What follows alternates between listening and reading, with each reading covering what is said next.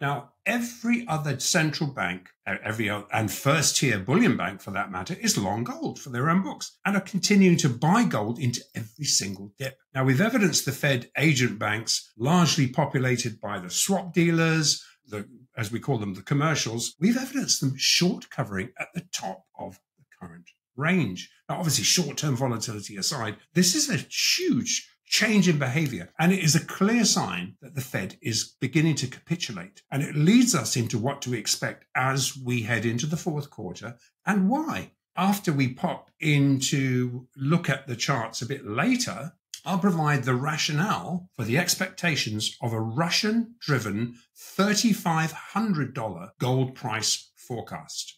Few experts are as influential in the intricate world of precious metals as Andrew Maguire, renowned for his sharp insights into the dynamics of the gold and silver markets. Maguire emphasizes that the historical mechanisms that facilitated synthetic gold price suppression over the past 50 years are encountering significant resistance. This event is not merely an isolated incident. It reflects a broader trend in gold's lasting allure for investors. Gold prices have appreciated significantly over the last 50 years, driven by a complex interplay of supply and demand. Key players in this landscape, such as large ETFs and central banks, have their actions closely influencing market movements. Maguire notes that the failed suppression attempt in February resulted in an impressive $600 per ounce rally, fueled by shortages driven by central bank purchases. He observes that nearly every central and first-tier bullion bank is now actively buying gold on price dips, a stark departure from previous market behaviors. This shift in central bank strategy is particularly noteworthy, aligning with recent data on gold purchases. Although central bank buying saw a 39% quarter-over-quarter decline in Q2, totaling 183 tons, this figure remains 3% above the 5-year quarterly average of 179 tons. Despite the recent slowdown, this indicates a sustained positive demand trend in the sector. While the focus has shifted towards demand-side factors, especially central bank buying, it is also crucial to consider supply dynamics. Gold supply continues to be primarily driven by mining production, creating a delicate balance that significantly influences price movements.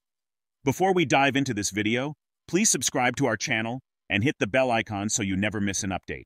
One by one, all of the historical drivers which basically had enabled the synthetic gold price suppression game for the entire tenure of the last 50 years, obviously COMEX market-centric history, have systematically run into the identified central bank physical buy levels that we've identified along the way. And this was really kind of where we drew major attention to it, was after the Fed's massive miscalculation in mid-February.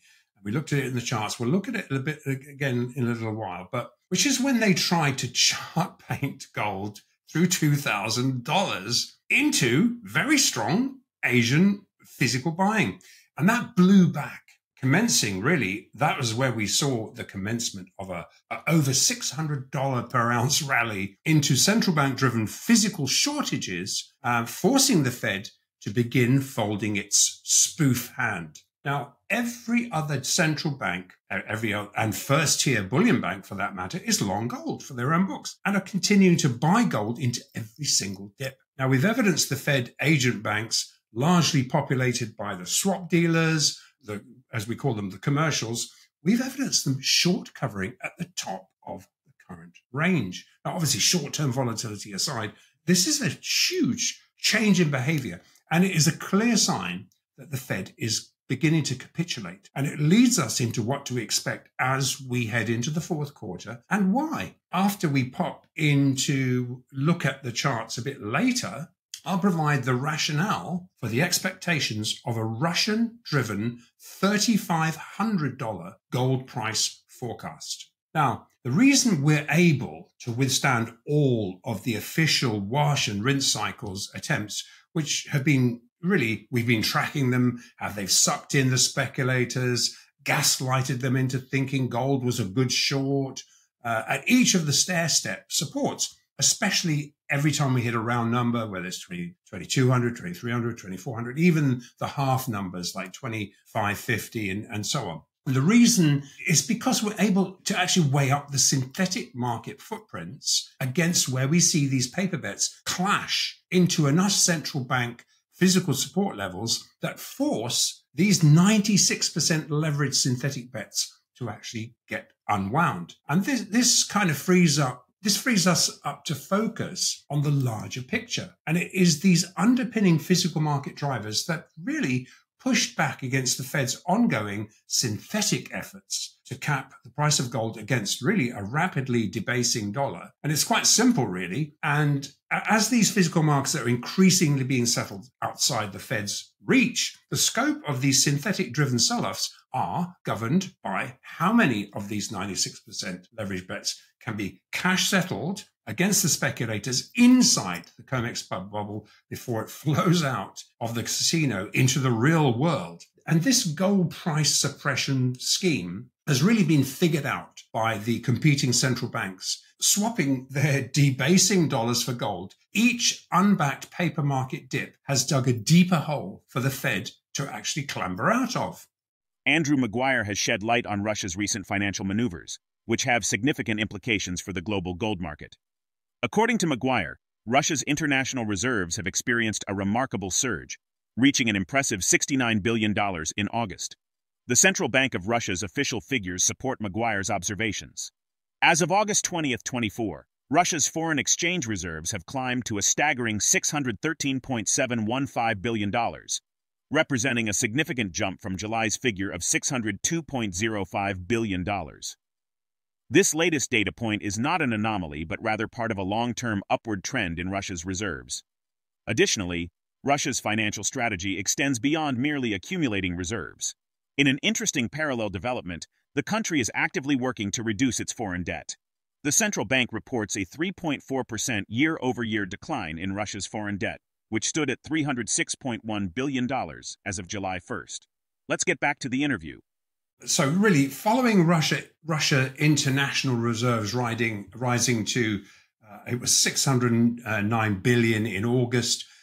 That was largely derived from excess oil revenues. A decision was made by the Russian central bank to increase gold purchases. And if you recall, around the 15th of August, we noted the unusually high gold demand and premiums coming out of Russia with well-connected Russian-facing liquidity providers remarking that this likely related to the plan to increase central bank reserves ahead of the BRICS Kazan summit next month. Now, these premiums have continued, and we have fresh evidence Russia is trading gold for goods. Now, all the pieces of the puzzle are assembling, some of them as yet unreported. Now, one of the clues as to where the Russian central bank expects gold prices to settle around or shortly after the BRICS currency launch came from our contact at Serdar, and I'll provide a link to this, who let out of the bag before anything was published that based upon the cross rates between central bank rate of 21% and the huge rise in leasing demand, which pays 5.5%, a 5% coupon on their gold bonds, the price should be 10,000 rubles per gram, which as of today equates to $3,516 per ounce. Now, the expected US dollar price for gold has since been made public, and it was published by TASS during the September 3rd holiday, and it's gone unreported. The next piece of the puzzle followed the next day on the 4th of September, with the official report that Russian gold output had increased by 5.9% in the first half of 2024, with almost all the production being absorbed by the domestic market. However, the Russian central bank is now allocating 1.9 billion for purchases of gold from September the 6th to October the 4th. Now, domestic supply will tighten, prompting major producer Serdar to expect prices to rise over the next 6 months.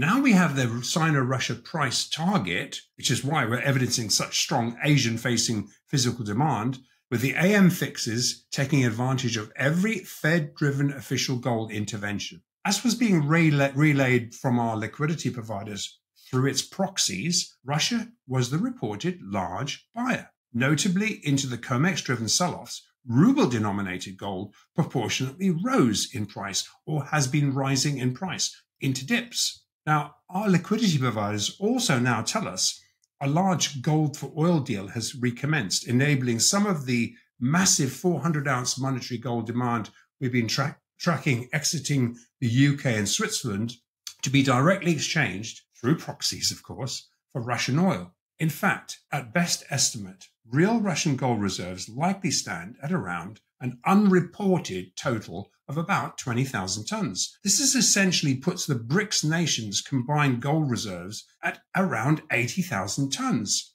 That we'd previously assessed that, and which is basically 40,000 PBOC, 25,000 available in times of citizens of crisis in citizens' gold that could be capitalized on, and 20,000 Russian and fellow countries, which is Saudi, etc., BRICS gold reserves. Now, Polyus also remarks on the unprecedented demand for gold driving ever higher prices, and according to their CEO, Vostokov, representatives of the gold industry sees gold interest not only to central banks, but also to Asian investors. I think I just printed out what he said here, which is, quote, "There is a great demand from Chinese investors, retail investors who are starting to shift from real estate to the local stock market to gold. Experts also see demand from Western investors, including American ones, who have begun to actively buy gold," he said, noting that there is also demand from exchange-traded ETF